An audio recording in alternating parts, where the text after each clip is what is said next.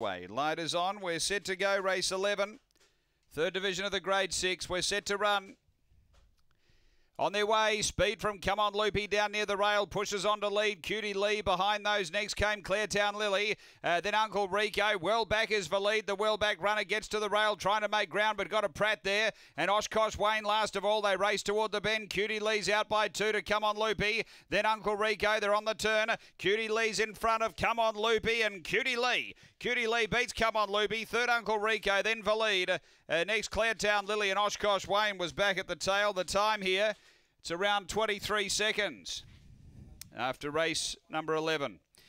And too good here, number 5, Cutie Lee for Kathy Johnston has got the prize here. It's 5-1-8